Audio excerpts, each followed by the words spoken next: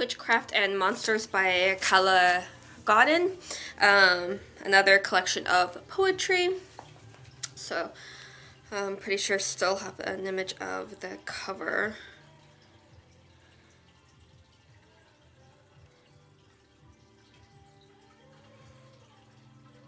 Yeah. So that's the cover of it. I don't know if this is the ARC cover or if they're just the digital copy of it, or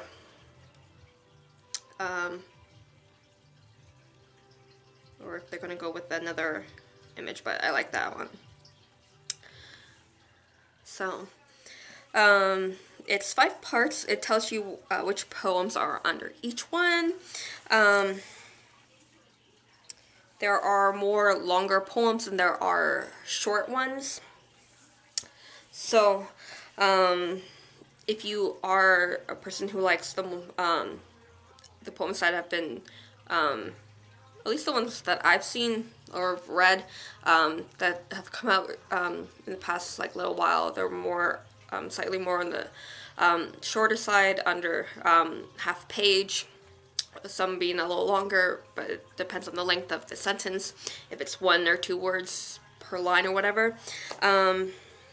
It's really interesting bringing in different goddesses and myths into sentences of the poems, and different fairy tales, and many on different situations and everything. So it really is, for me, I found it to be a really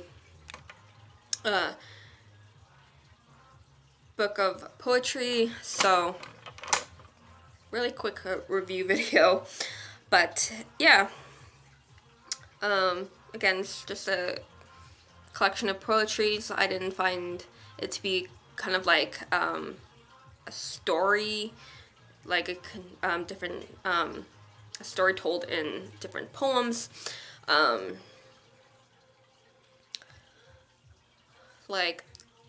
A few poetry collections that I have started reading, but it just, to me, it just seemed like like other poetry books where it's just like it says on the cover, a collection of poetry.